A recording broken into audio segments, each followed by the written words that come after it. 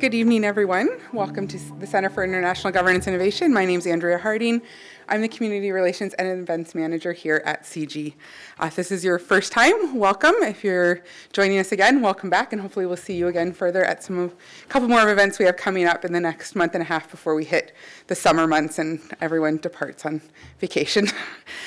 Before we begin, I'd like to acknowledge that we live and work on the traditional territory of the Neutral, Anishinaabe, and Haudenosaunee peoples. CIGI is situated on the Haldimand Tract, the land promised to the Six Nations that includes 10 kilometers on each side of the Grand River.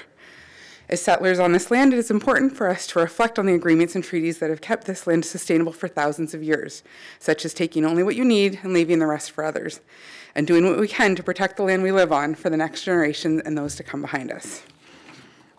As always, I think it's important that we acknowledge this at our events and take the time to kind of reflect on what these words mean and think about our impact on the land and how we want to leave it for those that come after us and those that come at the same time as us. So now I'd like to welcome Evan Burfield, co-founder of 1776 and CEO of Union, where he works with startups around the world tackling important challenges in areas like education, health, energy, transportation, food, and financial services. Basically everything, you just work on everything. He's an angel investor and venture capitalist, and Evan has invested in more than 40 startups with world-changing ideas from Silicon Valley to Nairobi. His book, Regulatory Hacking, A Playbook for Startups, was named by Inc. magazine as one of the 10 best business books of 2018.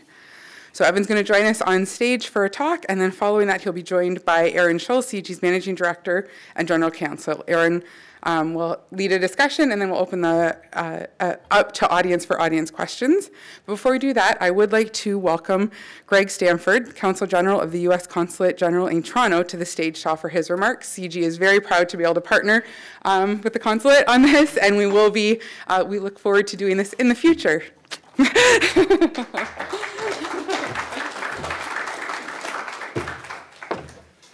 Thanks, everyone, for coming tonight. It's indeed a pleasure to be back in Waterloo. I've been Consul General, or CIGI, of the United States here for about 9 months. And in my first few months being here, I decided, given the state of relations at the time, probably best to go on a listening tour, hear from Canadians, issues that were of concern to them, and to see if we couldn't find common ground. One of the first places, if not the first place outside of Toronto that I actually visited, was the Kitchener-Waterloo area. It was an amazing visit. In CIGI as well, we had an amazing discussion. And early on, decided that this was really a unique place where there's this intersection of sort of tech and innovation and entrepreneurship. And really, that's where I see the sort of relationship going. It's these emerging technologies and the impact they'll have in terms of economic activity, job creation, and all that. And when one considers just how integrated our supply chains are, our two economies, I think it's extremely important that we get sort of the public policy and other aspects of it right. And so we decided early on that it would be good to bring up thought leaders and others that would help us sort of raise those conversations around such things like public policy harmonization. And so that's why it was a great pleasure to have Evan agree to be most gracious and come up here and engage with a number of groups. And of course, we wanted to come back out here. But of course, there are a few things I'd like to say about the incredible work of CIGI. So I just flew in, I shouldn't say flew in, I drove in from New York. I had to go do something in New York last night and didn't really get a chance to see my my remarks before. But I did want to touch briefly on CIGI's work. It's incredibly important, as I'm sure you know, living here. They work on increasing prosperity, ensuring global sustainability, addressing inequality, safeguarding human rights, and promoting a more secure world aligns with shared Canadian and American values. These core values are the basis for our individual and mutual success and enduring strong ties. So again, on behalf of the U.S. Consulate General in Toronto, I thank CIGI for your hospitality and welcome other partners in the region, and it gives me great pleasure to introduce Evan Burfield. Evan, please.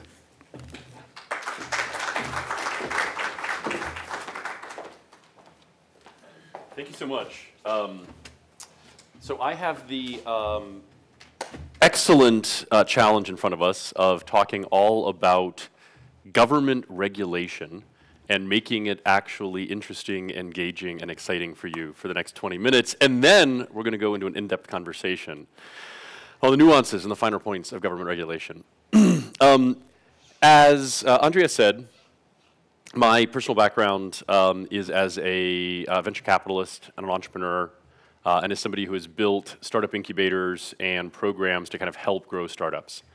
I've had the opportunity to work with literally thousands of startups from Africa all the way here to Canada over the last 5, 6, 7 years, and have observed an interesting number of trends about kind of what's happening in the world and how you go about building new technologies and changing the way our world works.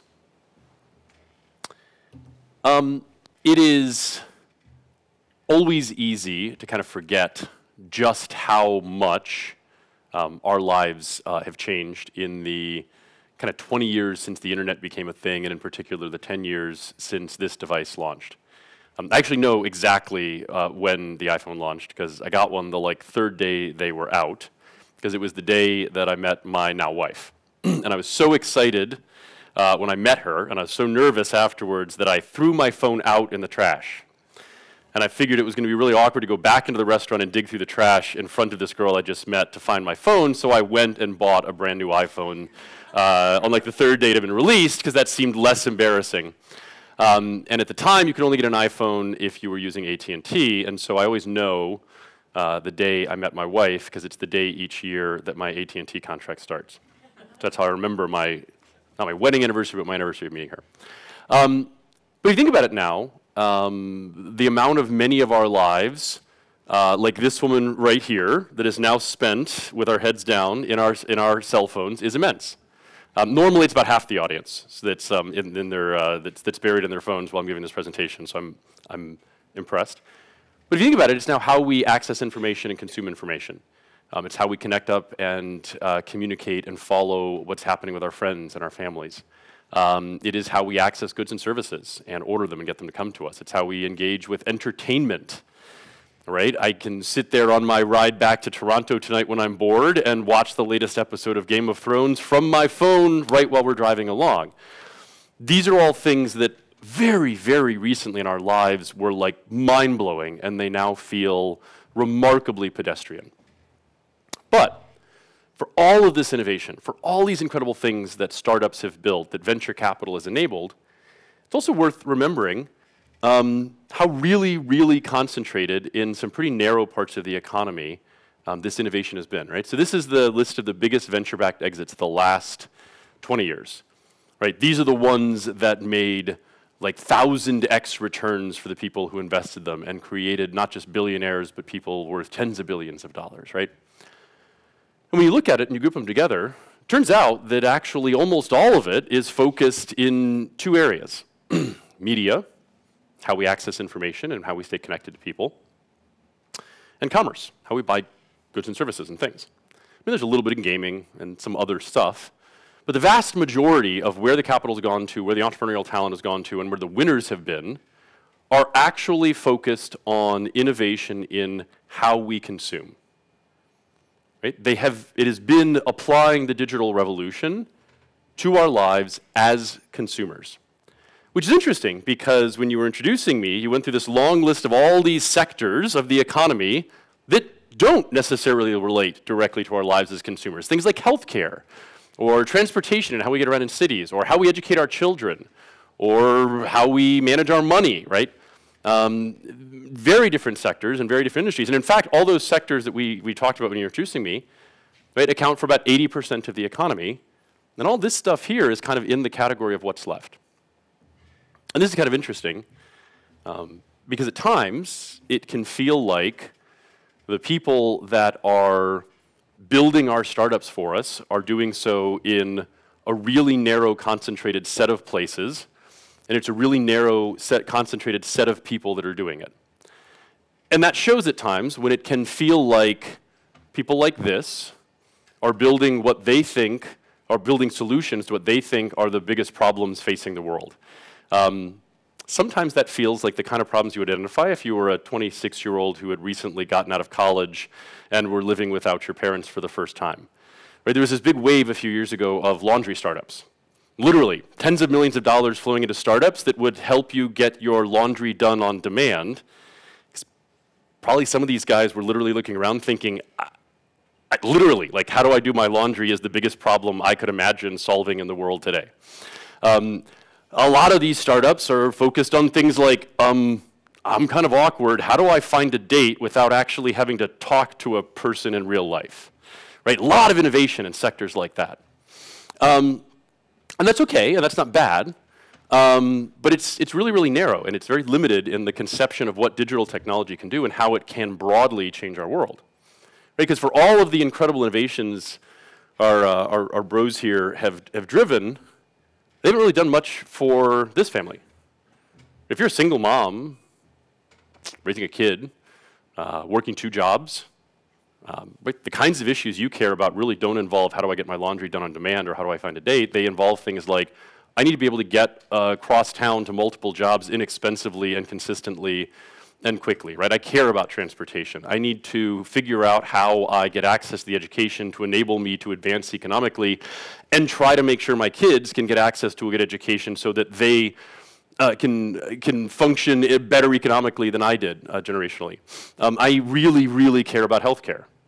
Right? I need access to good quality healthcare inexpensively and conveniently. Right? These are the kinds, I need access to healthy food, right, that's inexpensive and that's readily available and that's going to feed my kids in the right way. Right? These are the kinds of concerns that this family has, right? They just aren't the same kinds of concerns that those 25-year-old Stanford grads in the Valley are obsessing and focused over every day.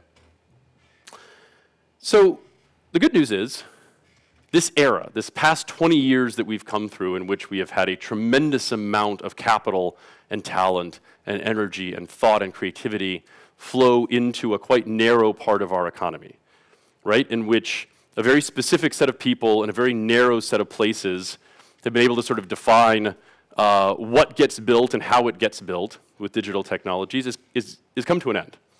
When I wrote the book, and I first started putting this presentation together, a year and a half ago, I would say that it was coming to an end and we were entering a new era. And I think at this point, we can really fully say that that era has ended and that we really are now into this new era. And if you look at where most of the new startup activity is coming from, and you look at where the capital is flowing, and you even just track the headlines, all of a sudden now, we're looking at a very different kind of startup. We're looking at startups that are trying to figure out, how do we apply digital technologies to clinical workflows in a healthcare setting? How do we apply digital technologies to how we actually improve education for our kids? How do we figure out how to change the way we get around our cities in different and creative ways? And this is interesting because it's driven by a number of trends, which I'm going to talk about, and it has a number of implications about how we go about building startups and innovating and how we think about this from an investment lens. So I'm going to kind of talk about 5 big mega trends that I think is driving this and why I believe that the next 20 years of innovation, the next 20 years that are going to change the way our lives are lived, are just going to look fundamentally different. Why it is going to be about innovation in very complex and highly regulated sectors, and why collaboration with government is suddenly going to become a really hot thing to understand how to do again. So the first trend is, yes, okay. So the first trend, which we talked about, is that a lot of what we've seen over the last 20 years has been driven by the fact that who is building our startups and where they're building it is defining an awful lot about what problems they're solving and how they're going about building it.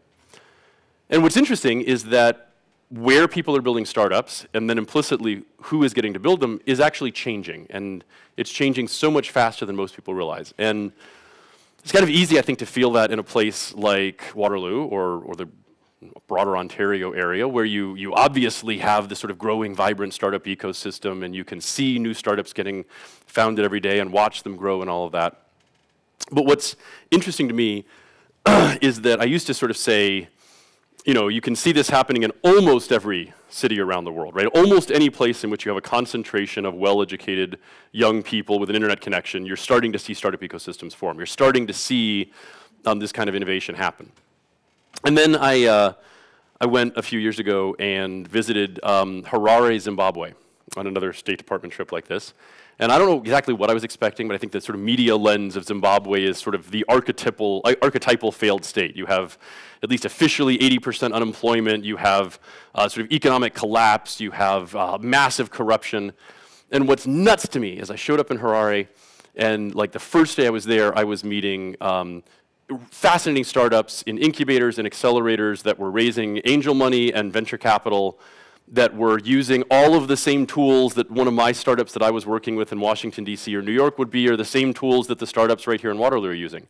And they were reading the same blogs, but they weren't solving the same problems, right? Their issues weren't, how do I get my laundry done? Their issues were like, wow, I don't trust my banking system at all because they fail all the time, so I need to figure out how to create new apps to allow me to securely store and transfer my money. Right? They were creating things that said, wow, right? I'm not trying to figure out how to like teleconference with my doctor so it's a little bit more convenient. I need to actually just figure out how to get access to medical expertise, period, wherever it is in the world.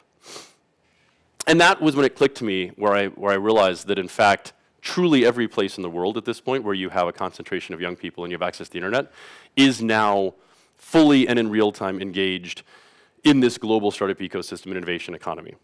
When I was studying economics as an undergrad, we explored this idea a ton of the rate of technological transfer. Right? This is why we have such divergence between standard of living around the world, is because the rate of technological transfer is slow.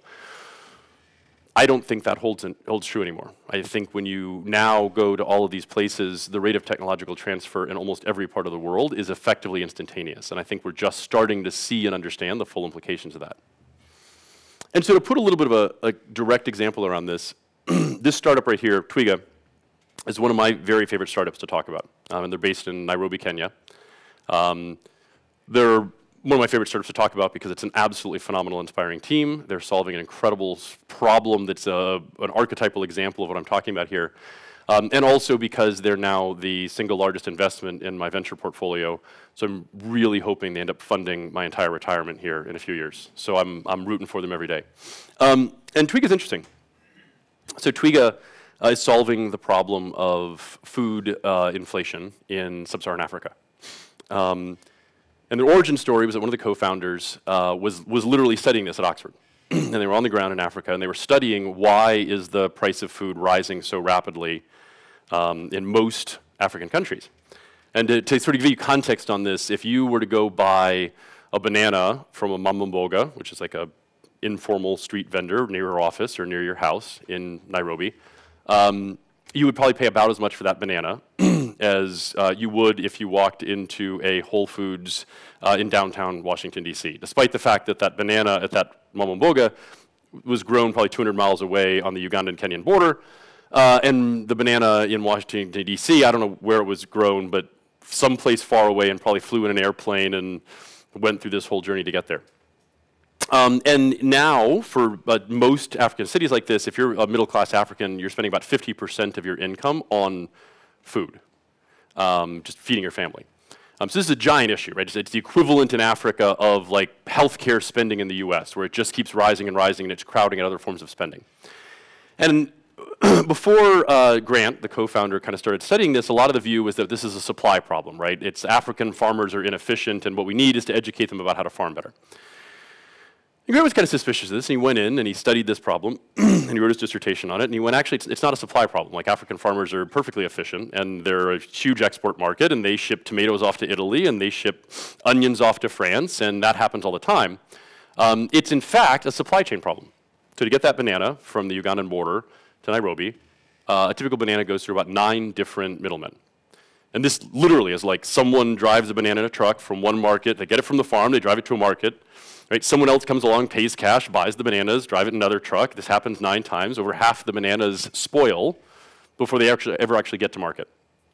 Nowhere in there is there any cold storage or ripening. So when we in developed countries get our bananas, right? Actually, the grocery store is like shipping in huge numbers of bananas, and then they're deciding the day beforehand how many bananas they think they'll sell the next day, and they squirt a special gas on the bananas, and they ripen, poof, and then you walk into your store and you see nice, juicy, yellow bananas ready to go, right? Your store isn't actually trying to like have your banana arrive perfectly at the store at that moment in which it just happens to be a nice yellow ripe banana. We use technology to solve that. So Grant decided that really, in fact, this wasn't just a supply chain problem, it was a data and information problem. Nobody really understood supply side, nobody understood the demand side, nobody actually understood how to connect that together or where to put what bananas when. And so he got together with his friend, who was the head of Coca-Cola for Kenya, who knew a lot about supply chains. And they had an idea, and they went and put smartphones in the hands of all these mama mbogas in Nairobi. And they said, hey, instead of waking up at 4 in the morning with a satchel and sharing a taxi with your friends and going to the wholesale market and buying as much produce as you could with cash and taking it back and opening your stall at 7 a.m. and hoping that you don't get robbed of your cash, otherwise you're out of business, we have a crazy idea. We're going to give you the smartphone, and you tell us at 6 p.m. the night before how many bananas you want, and we'll just show up at 7 a.m. and hand you a crate off of our tuk-tuk, and we'll just do it all automatically through M-Pesa with mobile money, and you don't even have to worry about cash. So crazy thing is, roll forward, Twiga now delivers 50% of all fresh fruits and vegetables and fast-moving consumer goods in Nairobi. About $100 million US a month of commerce that is going through their supply chain. Now they have giant fulfillment centers in which they go directly to farms, they negotiate long-term supply relationships, they ship in bananas, they automatically ripen just as many as they need, they get them to market. Now Coca-Cola just drops their product off directly at a Twiga fulfillment center, they deliver it there. They are literally becoming the Amazon of Africa while still moving through the traditional ways and means that commerce happens in Africa, right, which is mama mbogas. And as an aside, I had one of my friends go, well, why don't they just roll out grocery stores in Africa? As if this was a super obvious idea. And the answer is, well, actually, a grocery store is really only relevant if you have a car and a refrigerator and excess storage.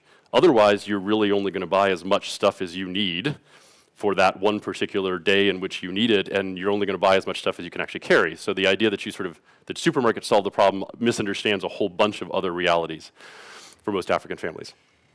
So this is an example, right, of by shifting where a startup is getting started and who's building it, right? You can take all these same amazing technologies and all these techniques that have allowed us to create super cool dating apps, and you can in fact solve a very, very different kind of problem. Now what's crazy, right, as Twiga is now expanding into other cities in Africa, the total size of the market in sub-Saharan Africa for high-velocity commerce, basically fresh fruits and vegetables and fast-moving consumer goods, batteries and Snickers bars and tissue paper and onions and tomatoes and all of this, it's about $800 billion a year in goods and services. The entire global market for online advertising, what powers Facebook and Google and all these companies, it's about $300 billion a year. So if you can transform the way goods and services move across a continent, your potential for value creation and your potential for creating an incredibly valuable company is vast. So the second trend that we need to think about, and again, apologies for, not all of my slides seem to involve Africa and fruits, but this is just the sequence that goes in here. But the second trend is that while we've been diversifying who gets to build startups and where they're building it, we've been also coming to the reality that sort of the low-hanging fruit has been picked. Right, so not that building a dating app isn't hard, but it's just not as hard as transforming clinical workflows in a healthcare setting. It's just not as hard as figuring out how to move food around a market and get it to store on time. And so an awful lot of founders, when these digital technologies, the internet and then mobile phones became a thing, understandably focused first on the relatively easier problems to go solve. They focused on things like, how do I share photos? How do I find a date? How do I get cat food to automatically arrive every week so I don't have to think about it, right?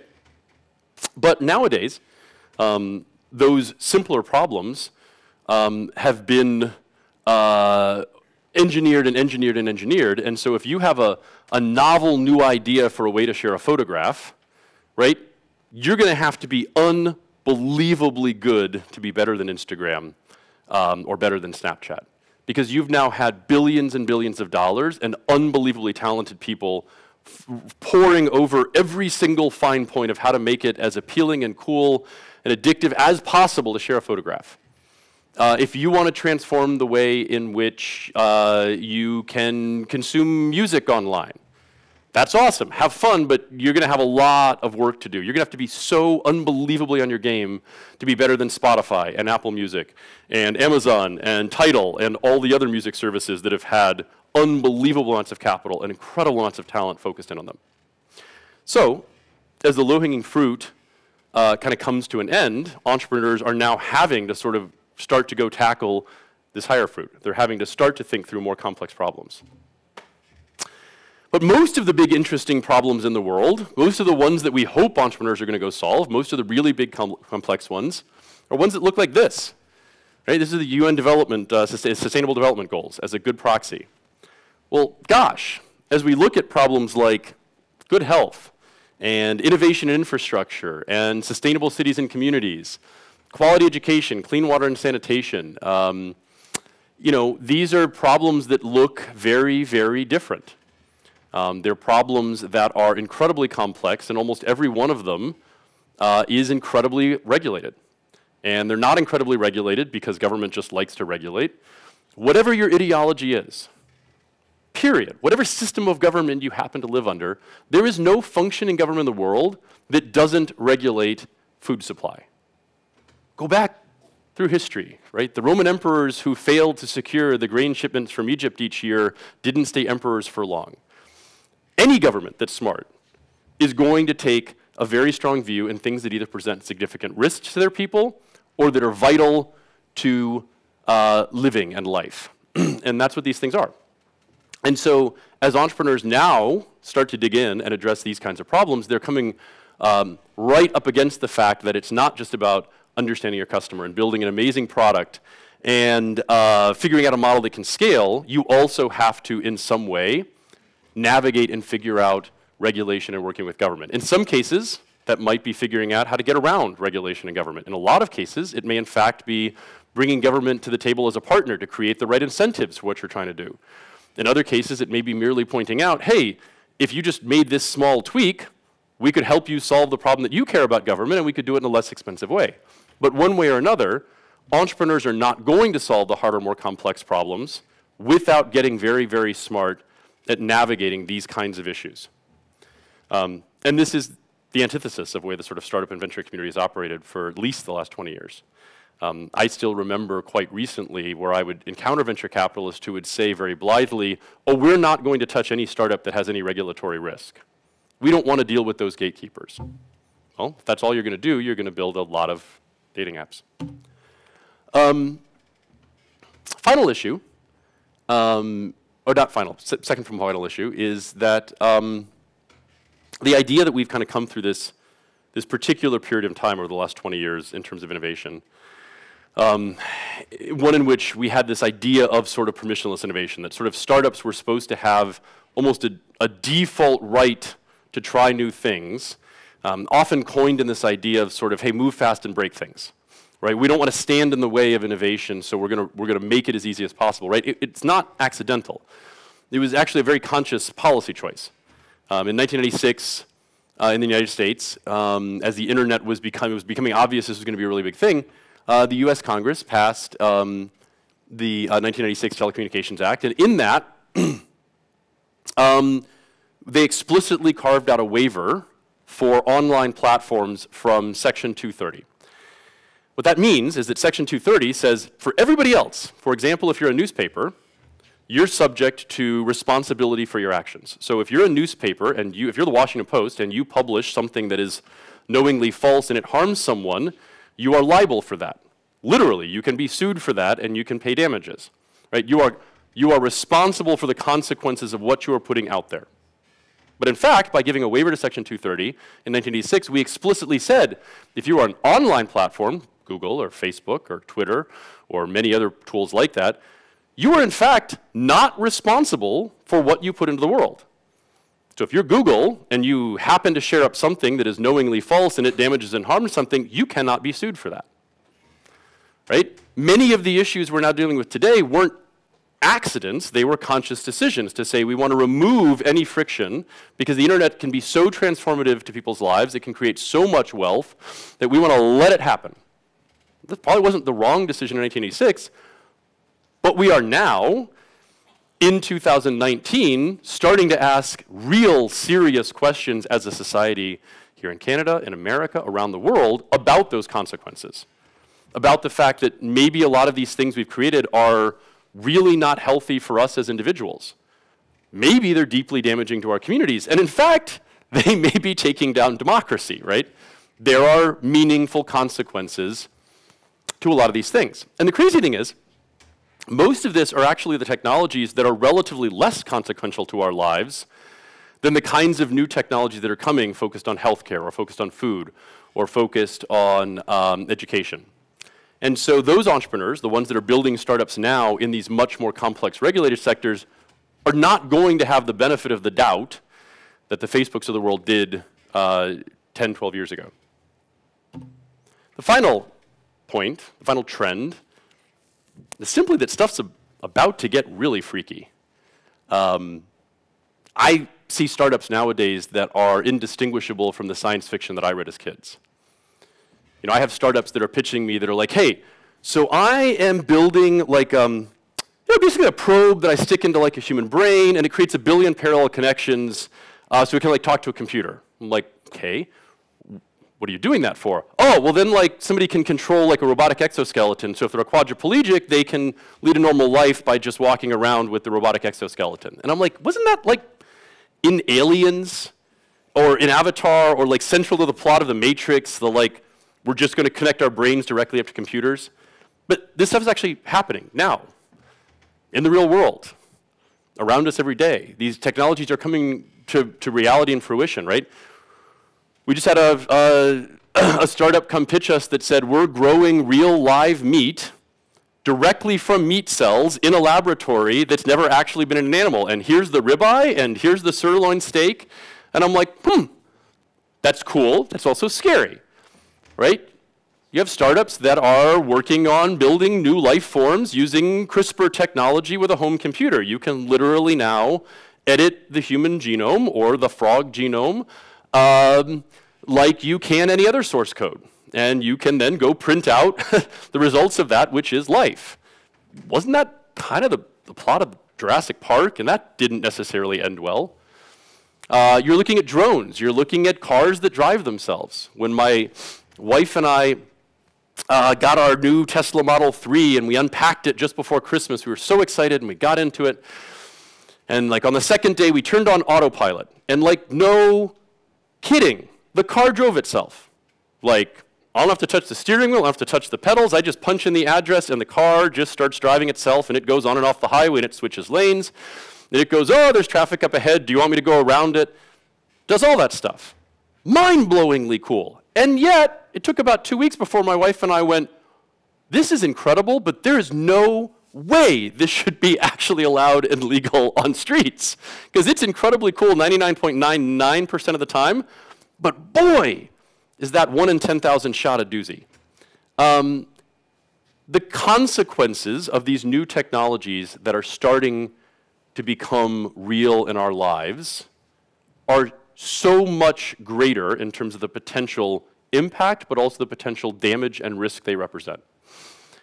It is very hard to imagine that we're going to roll out brain probes that connect you directly up to the internet without an awful lot of regulation around it. At least I hope we're not going to roll out brain probes that connect you up to the internet without an awful lot of regulation around it. So what does this mean? Well, one of the things that it means is that what matters and what networks and relationships you have access to is shifting. So this is a picture of the Battery in San Francisco, and if an inspired young entrepreneur wants to go raise venture capital in Silicon Valley, at some point, if they're successful at it, they're going to have to go meet a VC at this private club smack on Battery Street in San Francisco. And you can walk in, and it's like, you know, a who's who of all the crazy, amazing venture capitalists that you see tweeting out pithy advice about how you build companies online. And the people who sit around at the Battery sharing tips with each other and making introductions to different startups actually have an unbelievable amount of control in this era we've come through the past 20 years on who gets funded and how they get funded and who the winners are and how capital gets allocated. Billions and billions and billions, tens of billions of dollars, hundreds of billions of dollars now can get allocated remarkably quickly based on what a relatively small number of people sitting in this club think about things. And this idea has now become enshrined in a book that Reid Hoffman, one of the founders of LinkedIn and a major venture capitalist, wrote called Blitzscaling. And the premise is more or less the entrepreneur that raises the most capital first is probably going to win simply because they can blitz out all their competition. And that makes a lot of sense, right? It's kind of nuts, but it makes sense. It's been very much the religion of Silicon Valley that's sort of driven this era. But as we move into the regulatory era and the kinds of startups that we're building and how we're building them are changing, right? Boring old City Hall suddenly is becoming relevant again. So you guys don't have them here in Waterloo or even in Toronto, right? But if any of you guys visited cities recently that have the scooters, the little electronic scooters? Do you have them here?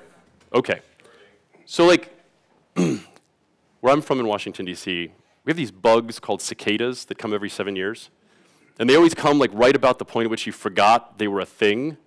And then all of a sudden, for one summer, you just completely covered in bugs everywhere. And they make a god-awful racket, and then they all die, and there's rotting bugs covering everything. That's what it felt like when all of a sudden the scooters arrived in Washington, D.C. And it was like one day there weren't scooters, and then one day there were thousands and thousands of little tiny scooters everywhere. And they were just like the bugs. They would like die and run out of batteries, and they'd be like floating along in the river, and they'd be sitting there on the Lincoln Memorial. And it was both incredibly cool, right? So like on one of the first weeks that they were there, I was like late for a meeting, and I was like, I'm actually going to try one of these scooters. And it was like a spring day, and I'm like zipping along through traffic on the scooter with my wind in my hair, and I'm like, wow, this is so cool. Like this is totally the future of transportation, and like the world is an amazing place. And like a week after that, I'm walking down the sidewalk, and I have my 18-month-old son in my little baby carrying thing, and I'm holding my 3-year-old daughter's hand, and some jackass 25-year-old on a scooter goes zipping down the sidewalk, and like my first instinct was to like shoulder check him into the road, and my second instinct was like, they need to ban these things. These are dangerous. They should not be on our streets. They should be regulated into oblivion. What is going on in this world? Both are true. They are incredibly interesting, and they do provide last-mile transportation at radically less cost. So they do enable interesting multimodal transportation networks. All of that's true, and they sure as hell should be regulated. There need to be rules about these things. You shouldn't be able to put little tiny missiles going at 15 miles per hour just anywhere on a sidewalk, and maybe they should wear helmets, and there's a whole bunch of things that become really, really obvious. And so they launched all these scooters, and it probably only took like a month or two. And literally, these companies did not exist, none of them 18 months ago. And most of the big ones have now raised billions and billions of dollars. Like that. Classic Silicon Valley blitzscaling. But it took like a month before San Francisco said, yo, yo, yo, not going to happen. These things are banned until we actually figure out the rules and what we want to happen and how they're going to work. In Washington, D.C., where I'm from, they said, okay, a given scooter company can only launch 400 of them, and you have to share all your data with us so that we can actually assess and measure where they're going and how they're happening, what's happening, so that we can put official rules in place. And Silicon Valley, I mean, the greatest injustice to ever happen to the world was befallen when cities banned these scooters. How could you? Why do you hate innovation? Why are you opposed to progress? Do you not want to save the planet? And it had really no effect. Because actually most citizens in most cities kind of agreed with the basic premise that these are interesting, but we need to actually have rules about them, and we need to study them. Right? You didn't see some giant citizen uprising, voting out their city councils because they stopped scooters.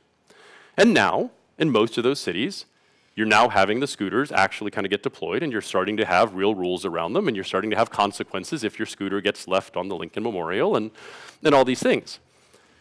Right? As we start to focus more innovation in these areas in which we as citizens do expect government to play an important role, like scooters, the amount of capital you raise actually is becoming less important in comparison to your ability to actually reach out and collaborate and work with boring old City Hall. If you're building startups, right, and you really want to understand how to do it in the regulated era, you should probably go out and read my book. It's on Amazon, it's easy to get. But I'll share some important principles. The first one is that even in this regulated era, as a regulatory hacker, experimentation is still what wins. Right, so most of these incredible companies that have operated in our, over the last 20 years that have changed our lives as consumers, right, the methodology and the ethos has been what's called the lean startup methodology. To summarize that as simply as possible, it says, to win, you should be a scientist and not an engineer. Right? Most founders incorrectly start out by going, I know exactly what kind of amazing product I'm going to build, and I'm going to create a blueprint for it and a project plan to get there, and as soon as I build this startup, customers will be overjoyed and will flock to come buy my product. Seems really right. Unfortunately, almost every entrepreneur that follows that approach fails miserably because they're not just a little bit wrong about who their customer is and what they really want and what they need and what the product looks like and the business model. They're like wildly wrong. And by the time they figure that out, they've spent all their capital and wasted years of their lives, and they fail. And that in fact, you're much better off being like a scientist and forming hypotheses and testing them and learning and iterating and experimenting to actually understand your customer, their problem, your product, how you get there. Well, experimentation is still just as important in the regulated era. It's actually even more important because the number of variables you have to solve for is greater. You don't just need to understand your customer and their problem. You don't just need to understand how to solve it. You also are going to have to test and understand the kinds of people you're going to have to work with, the rules that are in place, how to shape those rules, how to change those rules in order to actually create a viable business. The difference is you're not just focused on your customer in a narrow sense, and you're not just focused on how to solve their problem. You're focused on a much broader set of issues, which is your power map. One of our startups at 1776 is called Baby Scripts. And they create a set of devices and an app that allows an expectant mom to track her pregnancy in real time. So she has a little wireless scale and a wireless blood pressure cuff and a wireless home ultrasound thing, and they all talk to an app, and it tracks all the data every day. And it can tell the expectant mom if there's any signals that would indicate a high-risk condition that they should be worried about. So when they started, they said, this is going to be awesome. We're going to give this to expectant moms. What they figured out really quickly is that actually expectant moms get really freaked out if there's an app saying you may have a high-risk condition and their doctor is not involved in the process. So they went, oh, that's cool. We'll just go to OBGYNs, and then they can also be involved in this thing, and it'll be cool because it'll connect you up to your doctor. And it turns out, actually, OBGYNs don't use a tool like that. The nurses use a tool like that, and the nurses come to the doctor and say, there's some data that's telling us something that you should look at, doctor. Great, so we'll sell to the doctors and the nurses. Oh, except most OBGYN practices in the US are now owned by massive health systems that have like thousands of OBGYN practices.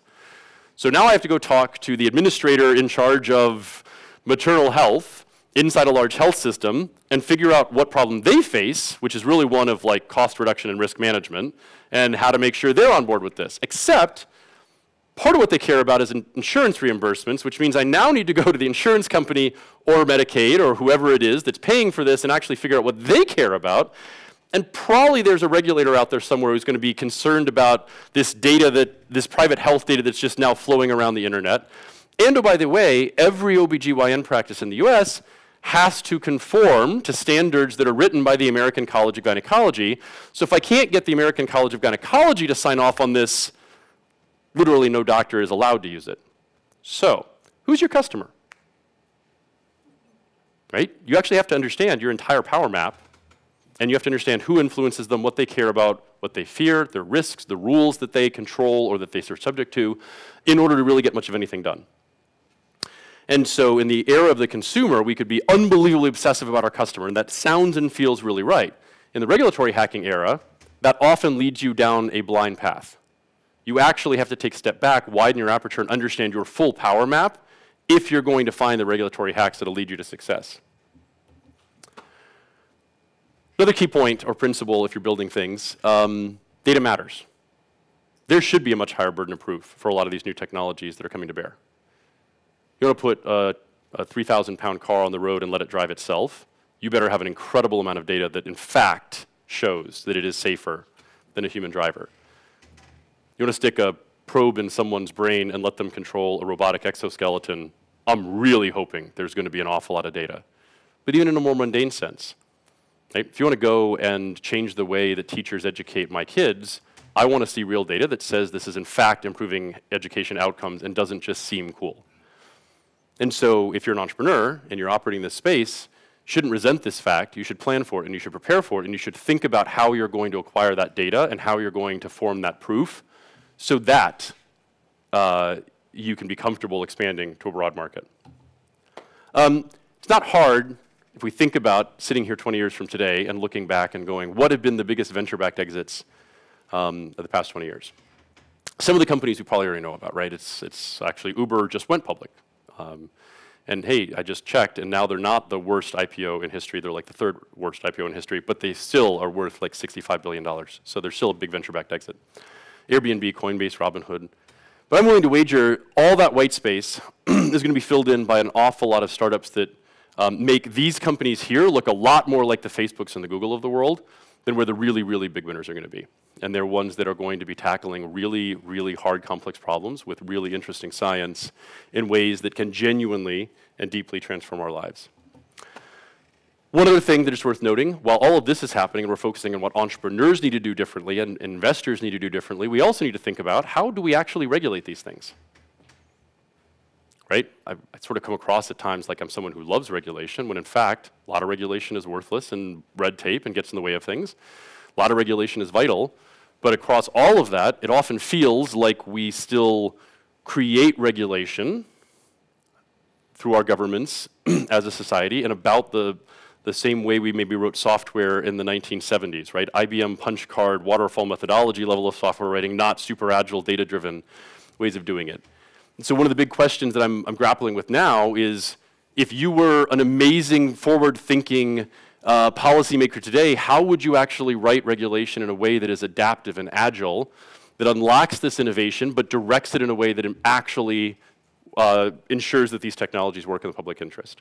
And getting these things right, how we build startups, how we fund startups, how we think about policy and regulation is incredibly important to make sure that my kids and their kids and all of your kids and your grandkids like grow up in this future, like the one that sort of feels like it comes maybe from Star Trek, where we get to fly around super cool spaceships, establishing peace and justice in the galaxy, and there's like little replicators on our ship, then we press a button and healthy food automatically arrives, and it all feels kind of good, and not this future.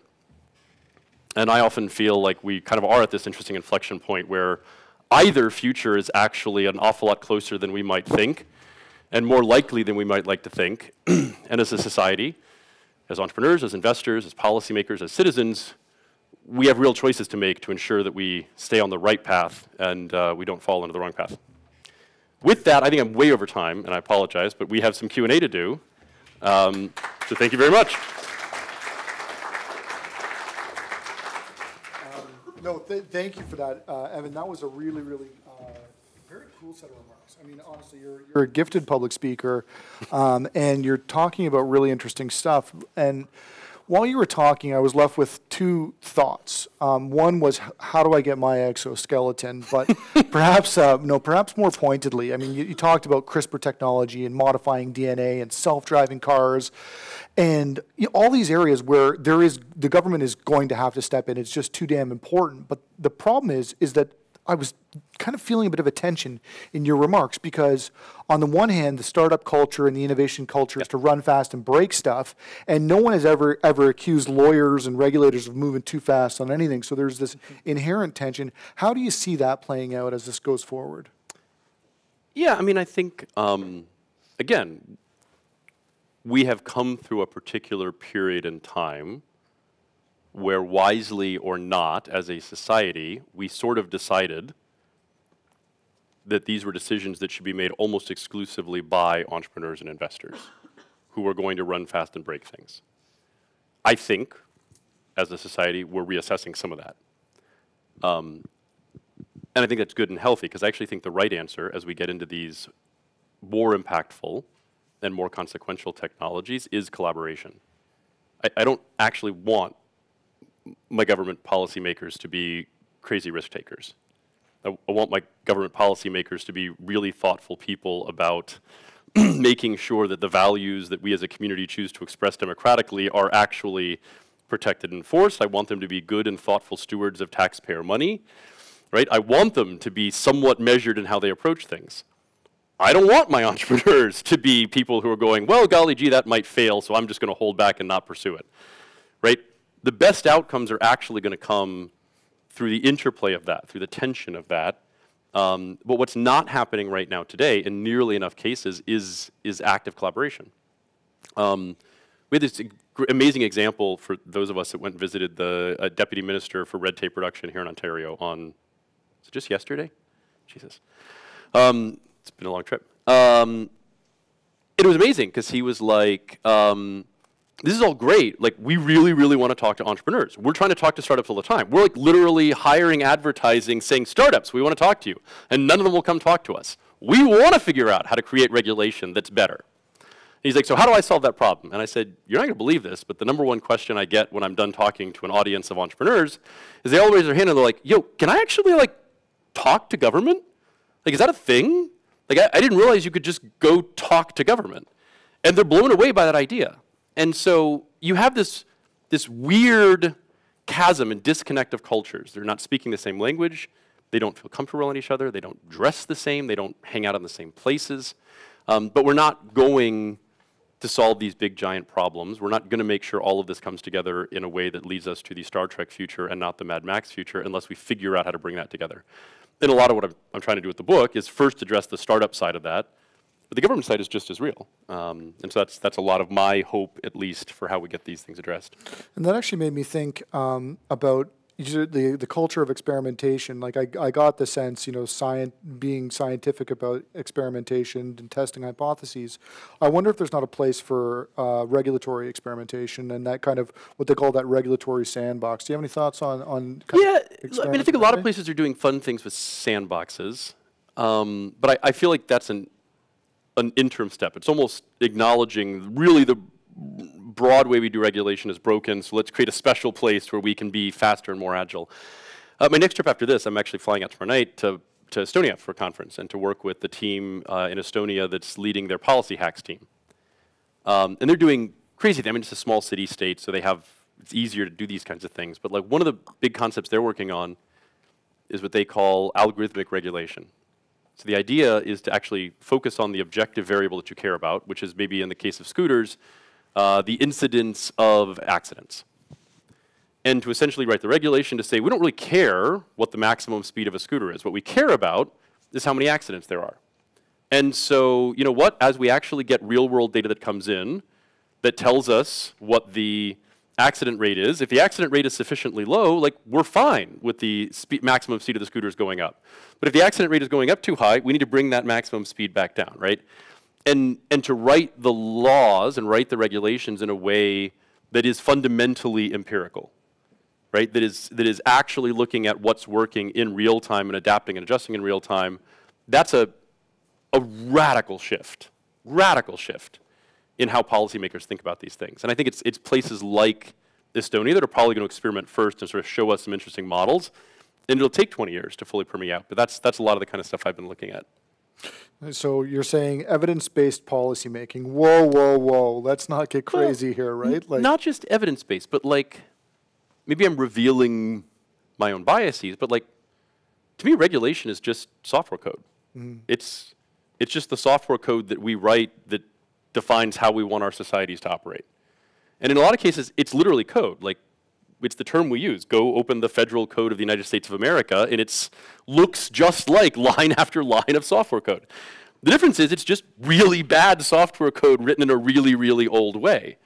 That doesn't have to be the case. And there's, I think, vastly more creative ways. And so if I ever get around to writing a second book, I think I'm going to call it the social code. Like literally, how do we better write this code that actually helps provide the guardrails and the guidelines for how we want our societies to operate? That's a fair point, and I'm a lawyer, so I've read my fair share of legislation, and it is very buggy software for sure. It is.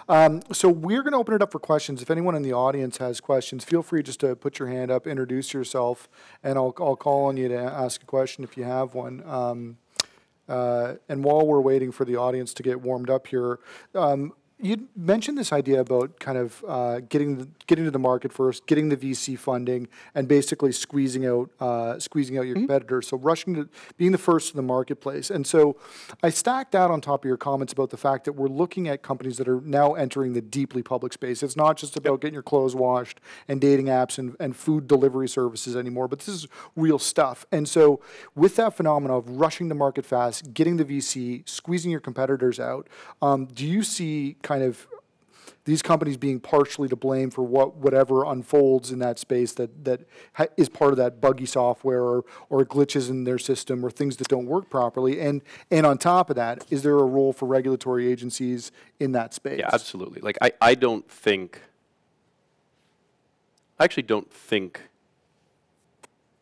when we look back on it, right, Facebook's nemesis isn't going to have come because of their original sin, which was, hey, we don't care about your privacy in relation to connecting you up with your family and friends and enabling you to stalk your high school girlfriend.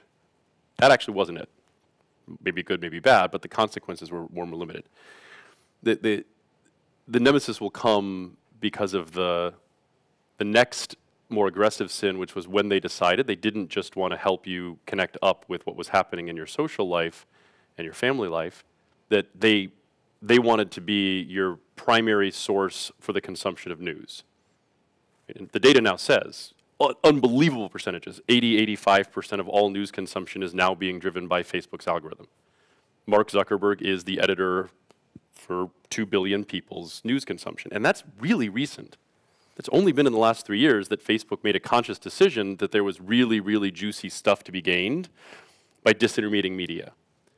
But the news, media, has a different role in our society. It has a more important and higher status role. And in the end, what you're going to look back on is that it's when Facebook decided to overreach into not just telling us what our family and friends were doing, but telling us what was happening in the world and what we should think about it, that their downfall was sort of written. And I think I don't know the form that it'll take, and I don't know exactly how long it'll take, and I don't know who will drive it, but I think it's almost inevitable that Facebook in its current form is not sustainable as a business.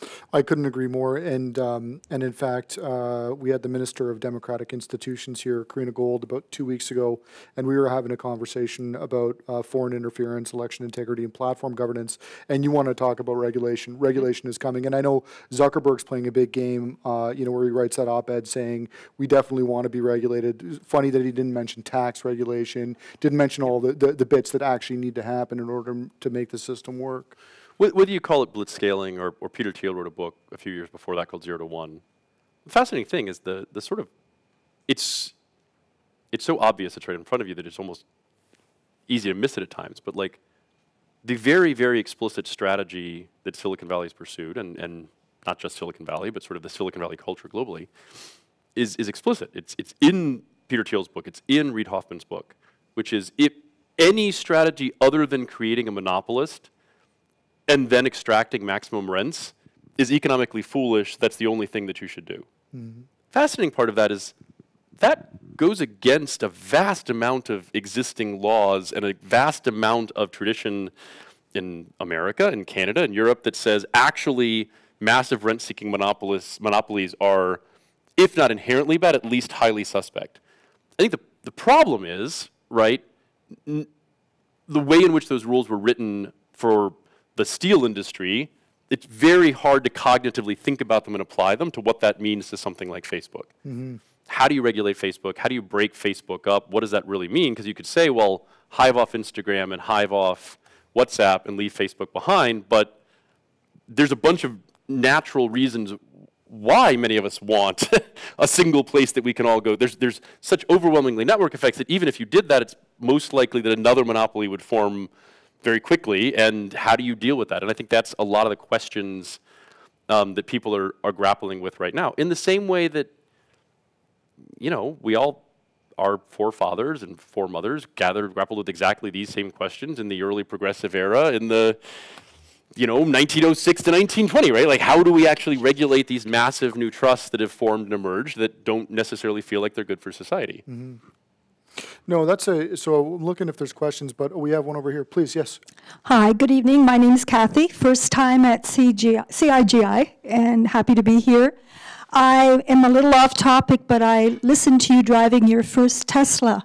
And about a year ago on the Business Channel, which I listen to every day, I heard of a startup company, which I'm wondering if you have anything to do with, of a 2-seater flying car out of San Francisco that they're using from downtown San Francisco to the airport. And I sure would like one eventually.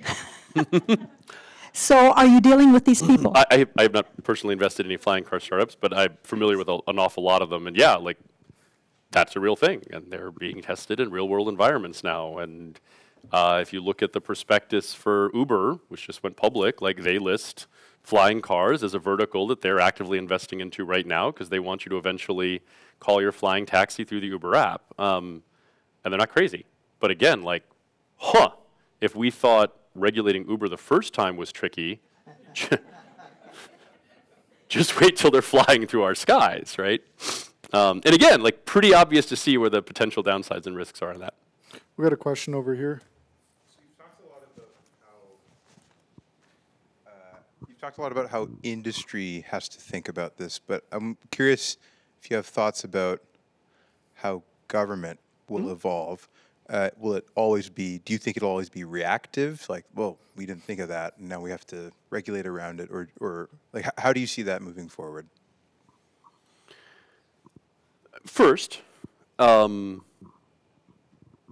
have incredibly deep empathy for startup founders, and in fact for investors. And like, we were talking about this, I think, over dinner before this event, and like, most startup founders lead horrible lives. As much as we like to sort of romanticize it we've been in a period of time in which it's very sexy to sort of be working in a startup, like, actually most founders that I know deal with unbelievable insecurity and massive amounts of stress every single day, and the vast majority of them will never succeed. I think it's awesome that these people are willing to sort of put so much in and take so much risk to try to actually make the world a better place. As eye-rolling as that sometimes can feel when they get up and announce that their dating app is going to change the world. But and I have just as much empathy, actually, for most policymakers and regulators.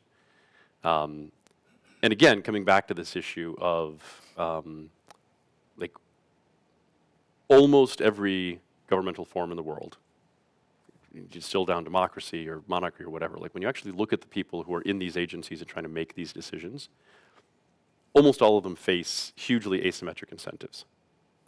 So let's imagine a policymaker who goes, hey, there's this cool new startup that has this amazing thing, and they have flying 2-seater taxis. You know what, the potential rewards are so huge, I'm just gonna let them do it. And in fact, like, I'm gonna give some subsidies and incentives to help them do it. And it succeeds, it works. And flying taxi company transforms the way people get around cities, and it's amazing, and it's better for the environment, or whatever it is, and that's awesome. What's the reward for that policymaker? I might use US terms, but like, great, they go from being a GS-13 to a GS-14, and nobody ever knows who they are. Like, that happens over and over and over again in these scenarios. Now, let's think about the inverse. The exact same policymaker goes, cool, I'm going to let your flying taxis run rampant in our cities, and I'm going to actually give money to help make that happen. And 2 months into the pilot, a flying taxi falls from the sky and kills a family, and all the money is lost. Like, we all know exactly what would happen to that public official, right? They would be absolutely filleted.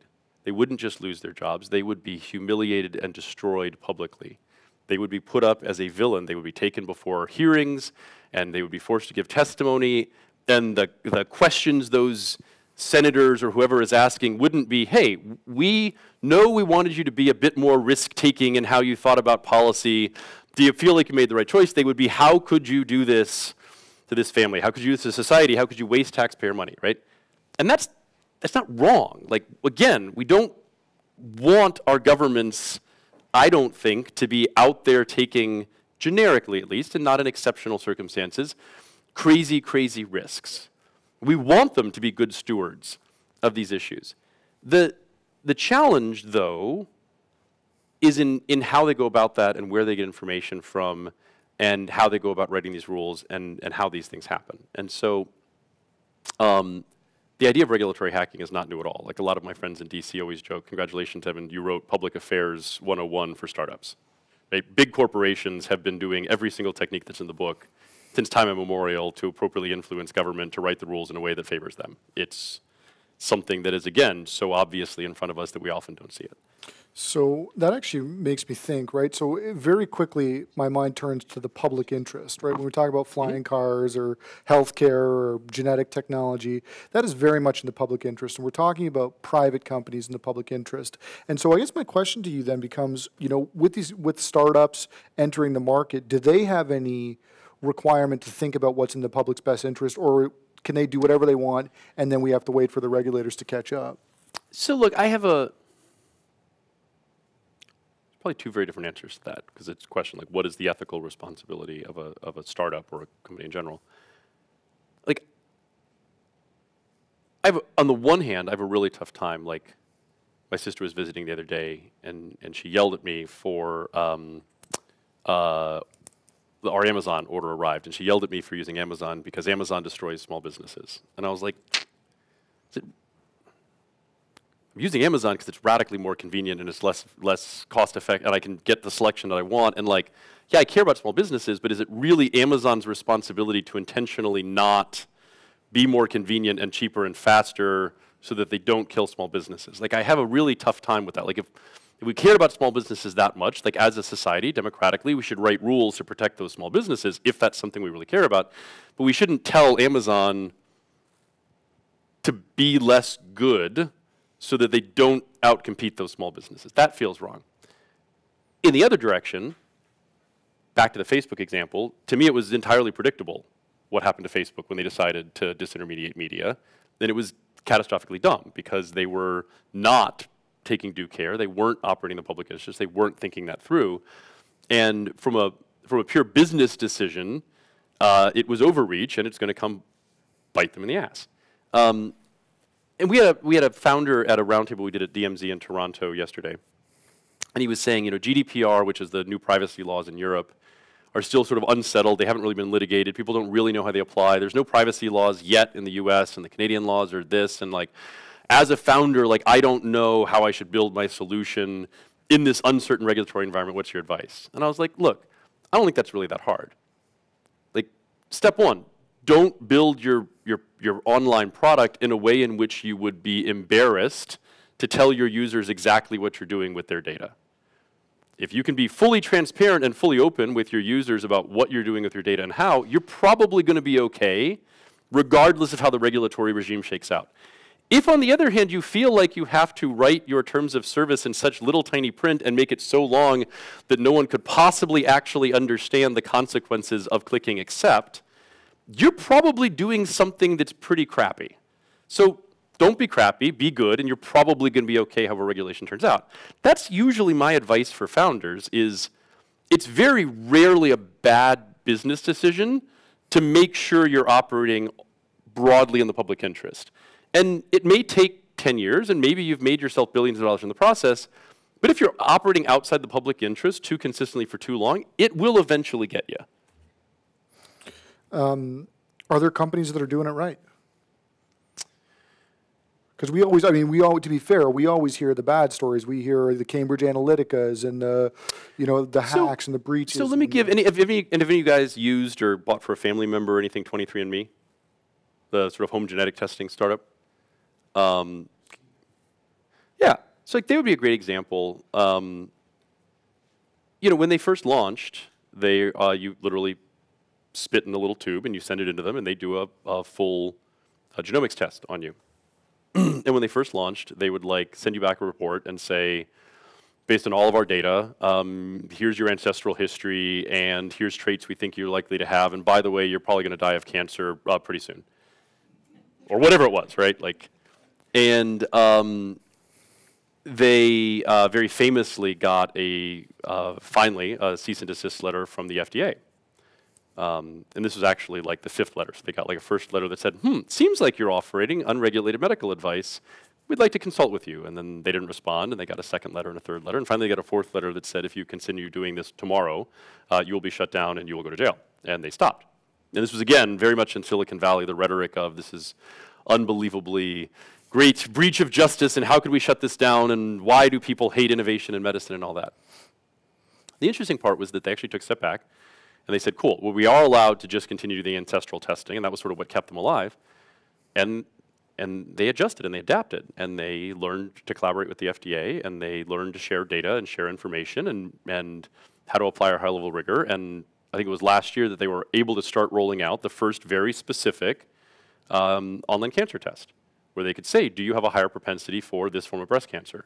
And now I think there's about 15 or 20, and I've used 23andMe, and like every week or two, like they roll out a new test that says, hey, we've already got your DNA sample, so we can now tell you with rigor, with data behind it, in a way that has gone through scrutiny and peer review, what your odds are of getting this particular different type of condition and whether you should go talk to your doctor about this. That to me is a good example of a company that sort of took the Silicon Valley approach, got their asses kicked, took a step back, and I think is pursuing a much more sustainable and much better result for society because they've sort of learned how to collaborate and how to do this in a better way. That's that's a really insightful way of kind of making that point with a company like that. So we've got one question here. Oh, please, yeah, go ahead. So when you're working with the FDA or with governments, how do you prevent it so that the governments will minimize their risk by never getting fired because they choose IBM on the one hand, or on the other hand, the companies with the most money or the most lobbying power just get the regulations changed to squash out the young upstart competitors? You know, I often feel like, depending on the audience, depending on the talk, like sometimes I finish and the audience feels like I sound like some sort of crazed Ayn Randian libertarian. And half the time I finish and I feel like the audience thinks I'm some sort of like, you know, socialist who wants to impose structure and order on all of government. And that's, I think, broadly because I actually think the best answers do come from collaboration and balance. But look, regulatory capture and rent seeking is very real. There was no strategy Uber was going to deploy in the early days other than the one that they did. There was no amount of going and asking for permission and seeking to collaborate that was going to cause fully captured local taxi cab commissions to decide to let Uber operate. It's never going to happen. Uber had to pursue a beg forgiveness strategy in which they largely went in, operated, took the hit on fines and impoundment, had an amazing product that got consumers addicted incredibly quickly, and then used those consumers as a citizen army to get city councils to change the rules, which is what happened over and over and over again. And Uber perfected that playbook, and they scaled up incredibly quickly. They took it way, way too far, and they continued to take a confrontational strategy long past the point at which they needed to.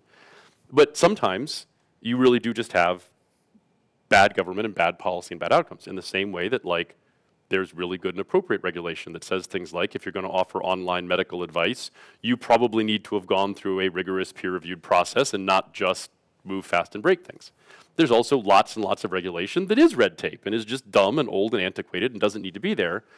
So I don't think you can sort of do a one-size-fits-all. And what I get often sort of tired of is, particularly in the startup world, this sort of eye-rolling that says, oh, all government's bad. And I'm like, you must have enough intellectual rigor to know that any statement that starts with all blank is probably a fallacy, right? You know, I work really closely with the Department of Defense in the U.S. I literally live like a half mile from the Pentagon, so it's convenient. And you know, it would be hard to find a bigger and more challenging bureaucracy in the world. Maybe the State Department. I don't mean to offend, but like DOD is, when you think of a massive government bureaucracy, it's that. And when you think of like big giant, nobody ever got fired for hiring IBM and horrible procurement processes and all that kind of stuff. But at the same time, like, Department of Defense for a while now was operating in a very flat budgetary environment with an increasing number of threats, and they wanted to be shifting more and more money over towards certain things and not spending on other things.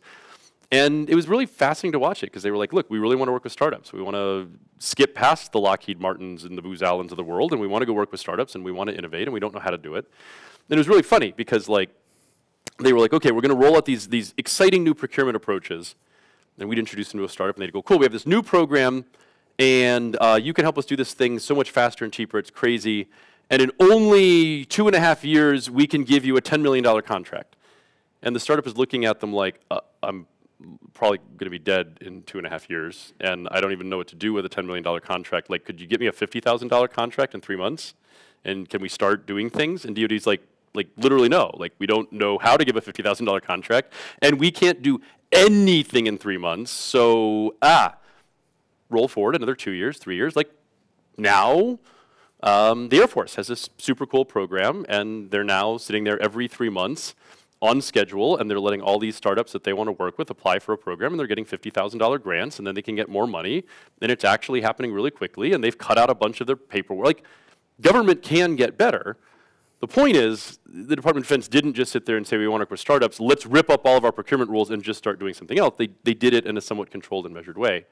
And I think that's right, and I think that is what we would expect of our government officials and policymakers, is to try to do the right thing, but also try to do it in a way that is thoughtful about the consequences in a way that we don't necessarily need our startups to do or want our startups to do. I have a closing thought, but before I get to that, I wanted just to let the audience know about two forthcoming events here. So on May 23rd, we're going to have a panel discussion on the economics for a burning planet. So that second scenario with the truck and the guns, not the happy scenario, is the one we're going to be talking about. The Mad Max scenario. So we'll be talking about the effectively changing logic for a growth economy. Several experts and their distinct perspective on sustainable and equitable growth and what that can mean. And then on June 3rd, we're going to have a lunchtime talk here with one of our fellows, Bridget Venzia, on cultural appropriation in the fashion industry, which is actually pretty wild stuff. You should see what's going on. And then we're going to talk about the intellectual property rules that apply or don't apply when people appropriate culture in the fashion industry. So coming to a close, I'm struck by something. You know, we started our conversation about this tension between government kind of not really knowing how to regulate tech, and tech not really knowing how to have that interplay, that healthy interplay with government. I'm heartened by the fact that there's people like you that are working on it when you're bringing your expertise to bear. So I'd like to thank you for joining us here today. I'd like you guys to join me in thanking our speaker, Evan Burfield. Thank you, Evan. Thank you for having me.